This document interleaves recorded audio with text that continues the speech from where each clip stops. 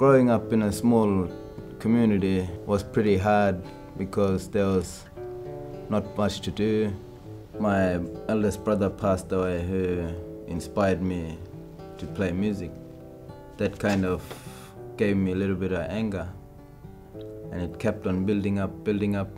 Then I started smoking weed, and I was doing bad stuff around the community, just getting into a lot of fights. Went off with a group of boys that was heading into town. I started drinking with them, so I got into another fight and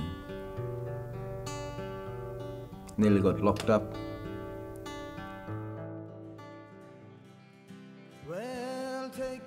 There's been lots of kids doing bad stuff in and around Nirkala.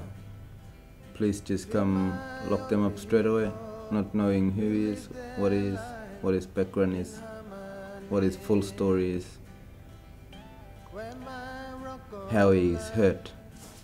By putting him to jail hurts him even more. Government is paying a lot of money, spending a lot of money just for them to be in jail.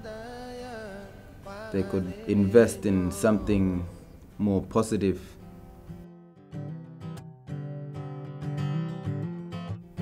Music changed my life. It not only helped me rehabilitate myself, but it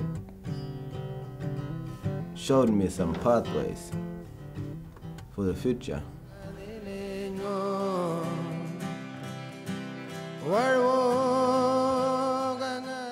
We work with kids using music as the tool. We did some workshops in the local school here.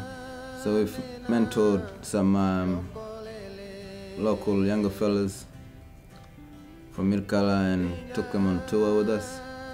It's been really great to pass on music talent to younger generation. If there are more programs like that in the community, we'd have young people strong in their culture and strong in themselves, not mucking about and ending up in jail. I now play in a band called His Journey. We released our first album a few years ago. We've played gigs around Australia and won some awards. At the moment we're just working on our second album. Been pretty life-changing.